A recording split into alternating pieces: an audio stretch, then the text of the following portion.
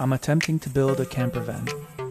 Not just any campervan, but a campervan from a very rusty Sprinter that I purchased for next to nothing. Well, relatively when you compare prices with what Mercedes Sprinters are going for. And I'll try to turn it into something that looks like this. These things go for over 6 figures new. I want to try to do it for under $10,000 Canadian. But that's not the catch. The catch is I have never built a campervan before, and I really don't have much experience doing this stuff. But I do like tools, and I'm kind of a hoarder when it comes to tools. For the most part, I don't know what I'm doing, but there's YouTube, and there's discussion forums, there's Reddit, and there's just learning as I go along. So I thought I'd document this whole process and share it with you guys. So, a bit about my story so far. I started to find the minimalist idea more appealing as the years went on. But I also liked my projects, and my projects means tools and a workshop or a garage, some good deal of space to support all the tools that I use in my projects and the projects themselves. And those two ideas don't really go so well together. So I figured and I thought of a campervan lifestyle as a sort of potential temporary minimalist lifestyle where for a couple months out of the year I can head out and live a very simple life. And then when I'm ready to work on a project, I head back to my shop and I work on a project.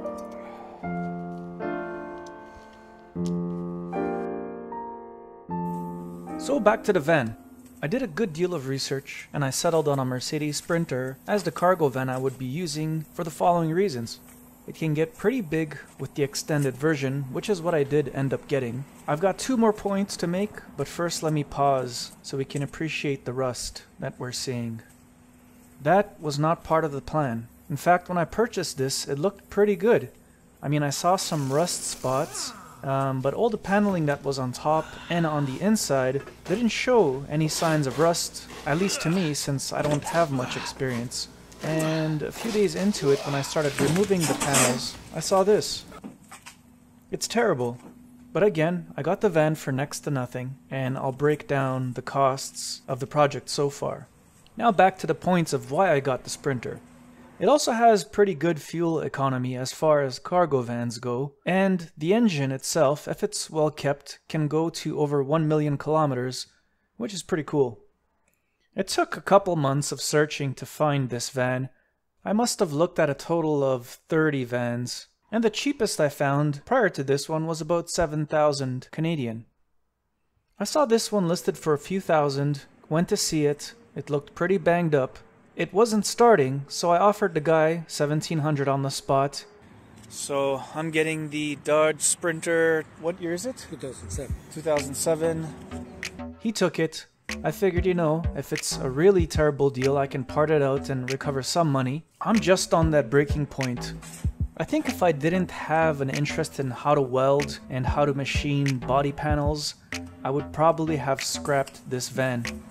The reason I do have an interest is I do like projects, but I also have a '69 Mustang, which you can kind of see in the background, that is in pretty rough shape, and I do plan to restore it one day, so I figured what I learned here I can transfer over to that.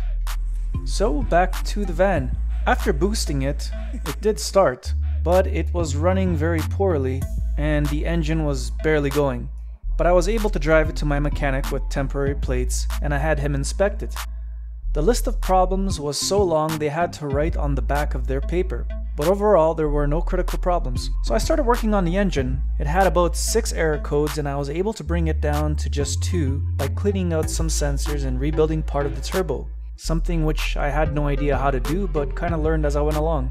Along the way I gathered many parts that I'd need for the campervan, so I'll break down what I have so far. I purchased 2 Tesla batteries I bought for another project. They were about $1,500 each from a local shop that had a salvaged Tesla. I will be using one of them for the camper. So with the van and the battery, I'm sitting at around $3,200 so far. Then I spent about $100 in parts to fix the turbo, and then I purchased 3 solar panels that will sit on the roof, which were about $120 each on average. So $360 on top of that. I also purchased a $250 solar charger controller and some other electrical parts such as breakers and cables, which came out to about $100. Most of these parts I got off Amazon and a couple off AliExpress. I'm sitting at a total of $4,000 so far.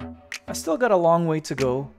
First things first is to remove this rust. In the next couple videos, I'll be going over that process, and most of these videos are recorded from a first-person head-mounted cam you probably saw in the first video clip here.